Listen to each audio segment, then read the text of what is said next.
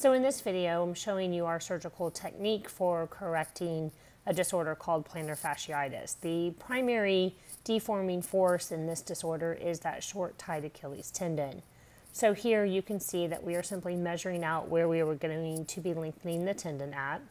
It occurs approximately 15 centimeters from the attachment site of the Achilles tendon on the posterior aspect of the heel. You can see here we make a small incision along the medial aspect of the calf, and then with the use of a blunt instrument called a hemostat, we separate the deep tissue from the gastroc aponeurosis, ensuring to protect our neurovascular bundle.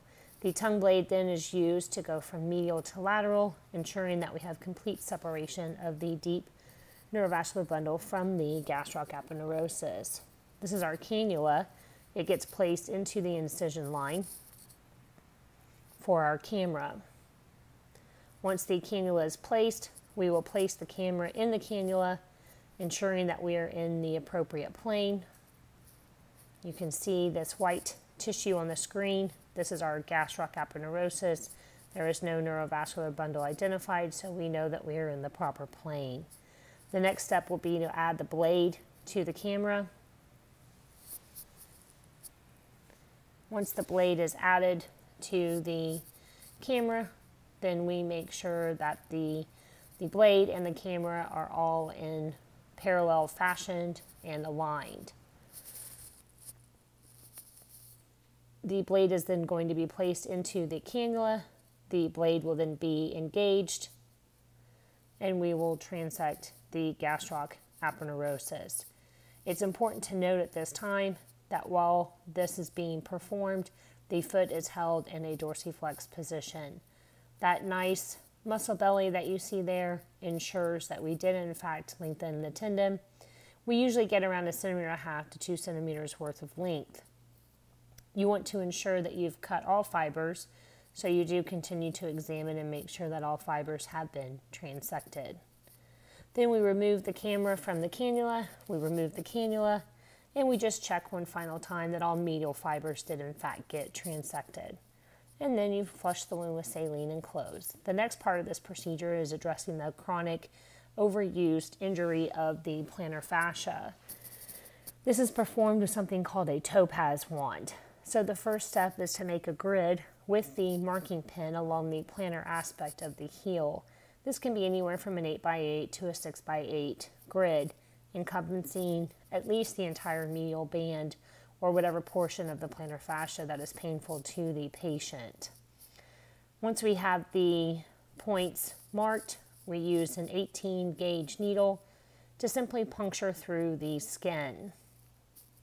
This will be the entry point for the topaz wand that we will use to repair the plantar fascia.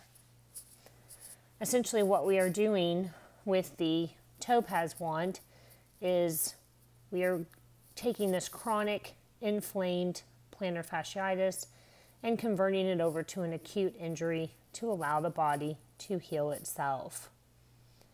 When you create this acute injury, you are creating something called neovascularization. With that, you get new oxygen, new healing cells, and it really just allows the body to heal itself.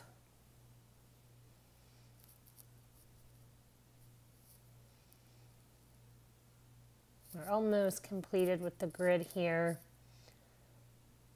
Just a few more steps to take.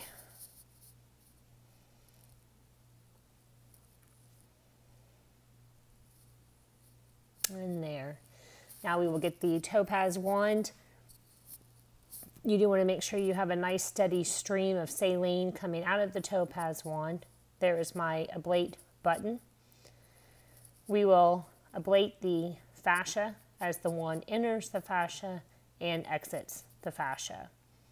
Again, taking this chronic inflamed tissue and converting it to an acute injury, which allows the body to heal itself.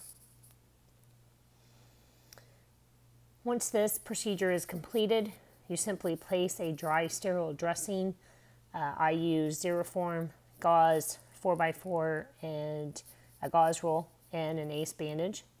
And then we place the patient into the boot. It's critical that they remain in the boot for 4 to 6 weeks with the foot at 90 degrees to the leg to allow that tendon that we lengthen to heal in the appropriate position.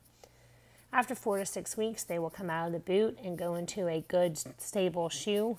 They'll remain in that good, stable shoe for another 4 to 6 weeks, and some will even need to start physical therapy at this time for any weakness they may be experiencing or continued pain.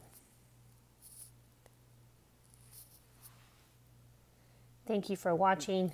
If you believe you have a problem with plantar fasciitis or you have been unsuccessfully treating the problem for several weeks to several months, please come and see us. This procedure works fantastically.